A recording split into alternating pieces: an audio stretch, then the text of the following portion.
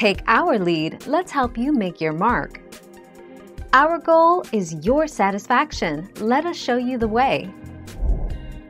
The key fob will need to be reprogrammed to the vehicle, as when the battery was replaced in the key fob, the key was reset. This is why nothing is working with the key fob. After replacing the battery in the key fob remote, you will need to reprogram the remote to the vehicle. 12 March 2020.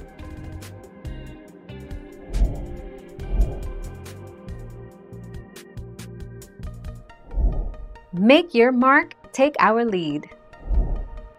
Listed below are a few of these symptoms that will alert you that it's probably time to replace your fob battery.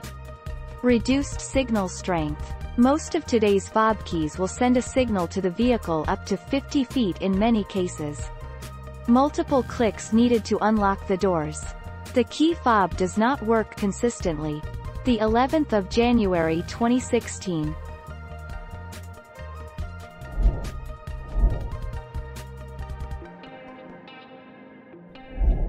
Make your mark, take our lead.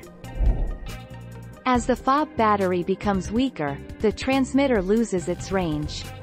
In cars with a push-button start, a vehicle may not always recognize a smart key fob in your pocket or purse if the fob battery is weak. In some cars, a warning message, "Key fob battery low," may also pop up on the driver's display. Thank you for watching. Please subscribe and hit the bell notification.